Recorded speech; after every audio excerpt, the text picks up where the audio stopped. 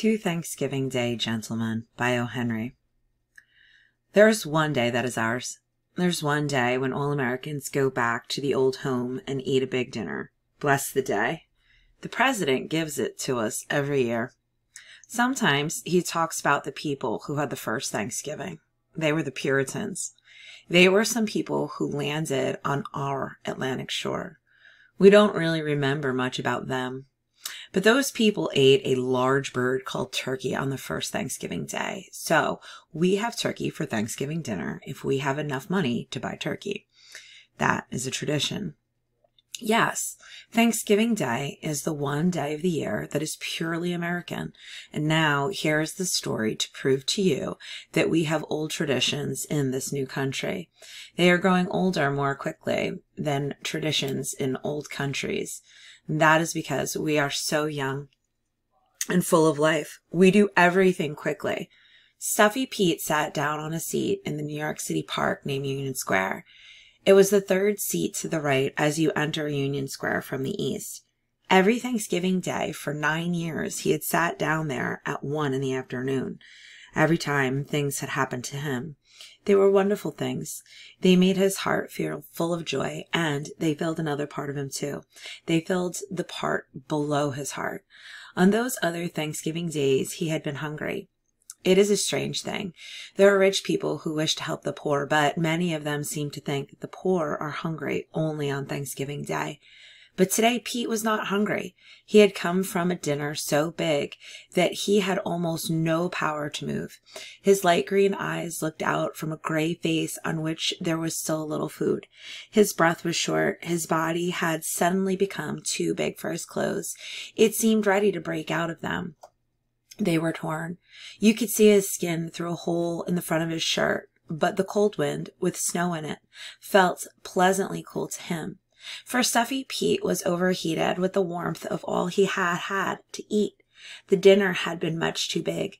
It seemed to him that his dinner had included all the turkey and all the other food in the whole world. So he sat very, very full.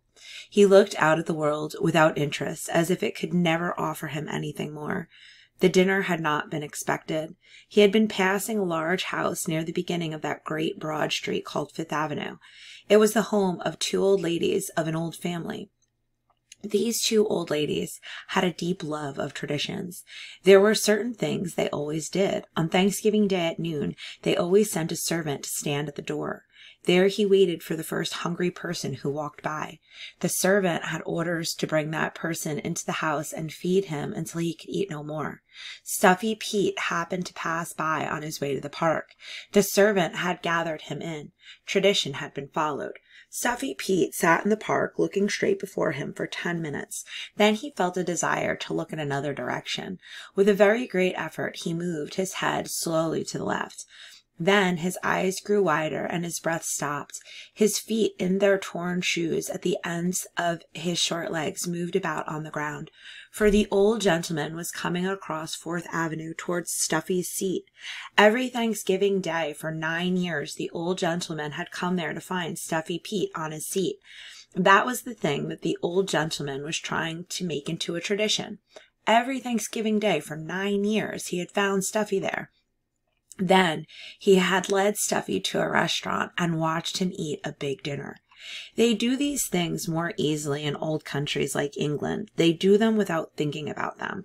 But in this young country, we must think about them. In order to build a tradition, we must do the same thing again and again for a long time. The old gentleman loved his country. He believed he was helping to build a great American tradition, and he had been doing very well. 9 years is a long time here. The old gentleman moved, straight and proud, toward the tradition that he was building. Truly feeding Stuffy Pete once a year was not a very important tradition. There are greater and more important traditions in England, but it was a beginning. It proved that a tradition was at least possible in America. The old gentleman was thin and tall and 60. He was dressed all in black. He wore eyeglasses. His hair was whiter and thinner than it had been last year. His legs did not seem as strong as they had seemed the year before. As this kind old gentleman came toward him, Stuffy began to shake and his breath was shorter. He wished he could fly away, but he could not move from his seat. "Good morning," said the old gentleman. "I am glad to see that the troubles of another year have not hurt you. You continue to move in health about the beautiful world. For that blessing you and I can give thanks on this day of Thanksgiving. If you will come with me, my man, I will give you a dinner that will surely make your body feel as thankful as your mind." That is what the old gentleman said every time, every Thanksgiving Day for 9 years. The words themselves were almost a tradition. Always before they had been music in Stuffy's ears, but now he looked up at the old gentleman's face with tears of suffering in his eyes. The snow turned quickly to water when it fell upon his hot face, but the old gentleman was shaking with the cold. He turned away with his back to the wind, and he did not see Stuffy's eyes. Stuffy had always wondered why the old gentleman seemed sad as he spoke. He did not know that it was because the old gentleman was wishing that he had a son. A son would come there after he himself was gone. A son would stand proud and strong before Stuffy and say, "In remembrance of my father," and then it would really be a tradition.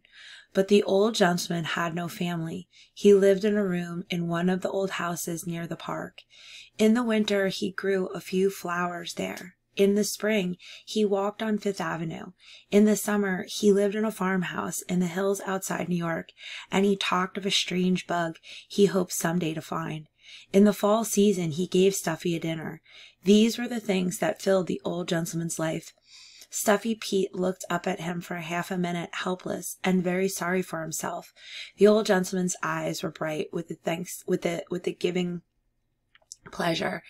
His face was getting older every year, but his clothes were very clean and fresh. And then Stuffy made a strange noise. He was trying to speak. As the old gentleman had heard the noise 9 times before, he understood it, and then he knew that Stuffy was accepting.